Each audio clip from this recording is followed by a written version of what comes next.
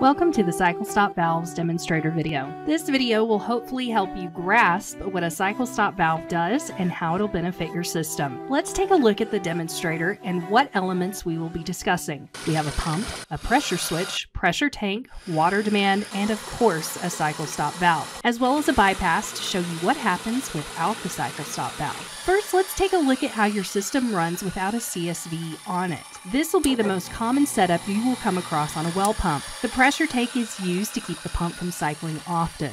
This is done through water storage, and once the pressure tank drains, the pump kicks on to refill the pressure tank. So it's common practice to limit cycles with really big pressure tanks, which can be eyesores and oftentimes expensive. Now, if you have a small pressure tank like the one we have here, you'll notice how quickly that pressure changes. You can also see the pressure fall off when you're running water. This constant off and on during water usage hurts the longevity of your pump. Now let's change things and get the CSV in line. You can see even while I'm running water, what's going to happen when we close this bypass off is the pressure is going to drop to the on point, the pump's going to kick on, and the pressure is going to build back up to 40 psi. Now, as long as I'm running water, the CSV will hold a constant 40 psi. I can even adjust my flow rate and the CSV will continue to hold a constant pressure. This allows the pump to run continuously. When I turn off my water demand, the pump builds up pressure and turns off. Now, there is a minimum flow rate requirement with our valves. For the CSV 125 that we are using in this video, that minimum requirement is 1 gallon per minute. So if I take my demand and lower that down to less than 1 gallon per minute, the pump's going to behave as if the valve's not there.